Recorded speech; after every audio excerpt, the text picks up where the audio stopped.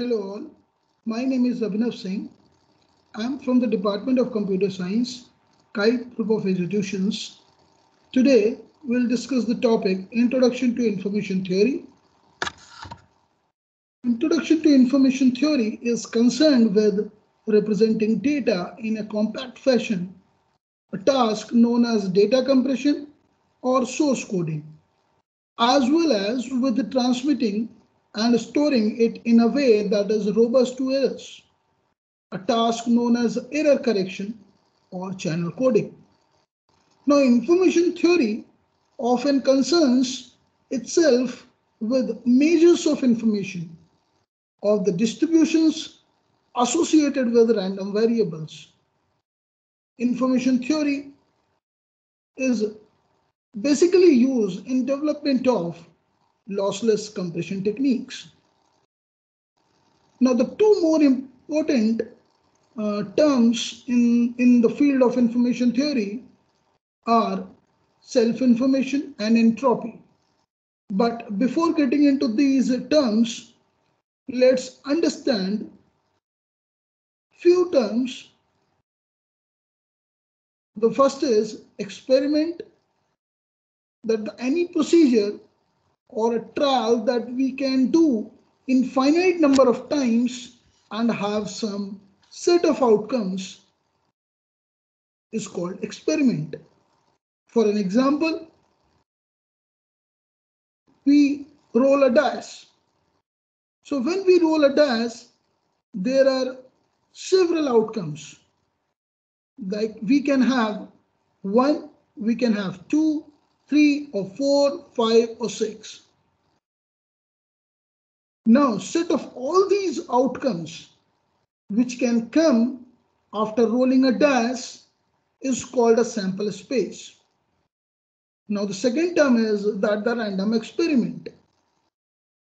Any experiment which has more than one outcome. Like when we roll a dice, then there are many number of outcomes from 1 to 6. And when we toss a coin, then again we have two outcomes, that is, we can have either head or tail. So the experiment is, if we rolling a dice, then this experiment can have more than one outcome. So we can say it is a random experiment also. And when we talk about an event, then it is a set of outcomes. Example, like if we say that the probability of getting more than 3 in rolling a dice. Now we know that we can get the maximum number of 6 outcomes from rolling a dice. But because we have a condition here that we need to calculate the probability of getting more than 3 in rolling a dice, so that set is we can have either 4, 5 or 6. Now, the self-information. So let's understand about the self-information with one example. Suppose there is one sender and one receiver, and sender is sending a message to a receiver that tomorrow is a Sunday. Okay, so suppose if today is a Saturday, so if sender is sending a message that tomorrow is a Sunday, so it is already known to the receiver that if today is a Saturday, then tomorrow definitely will be a Sunday. So there will not be any kind of information for the receiver in this particular message. So if we talk about the self-information in this message, then that is a 0 for the receiver. But when the sender is saying that there will be a rain tomorrow, then there is some information about the rain for the receiver in this particular message. So we have two events, that the probability of rain heavily tomorrow or the probability of the next day is Sunday if today is Saturday. So in the first event, there is some self-information, okay? And in the second event, there is no self-information in this. But the probability of happening the second event is the maximum, because if today is Saturday, then there will definitely be a Sunday on tomorrow. But in the first event, the probability is something, but not maximum. So there is an event A, which is set of outcome of some random experiment E, then self-contained information is contained in event A.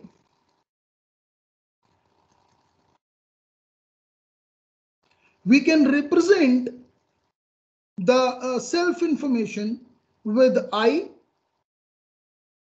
So the I of A, that A is an event, is log base B, 1 / probability of happening A. The second term is entropy. Now, as we know that the self-information which we have discussed is for event, now the entropy is for experiments. In information theory, the entropy of random variable is the average level of information, surprise, or uncertainty inherent in the variable's possible outcomes. There are following experiment. From A1 to An, we have n number of experiment, and the probability of happening a single experiment is 1, and S, which is a sample space, is all the outcome of the experiment. Now we can represent the entropy with H.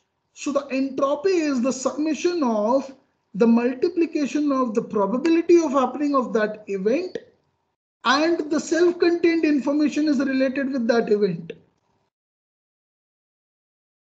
Now, as we all know, that the self-contained information is log base B, 1 / probability of happening event A.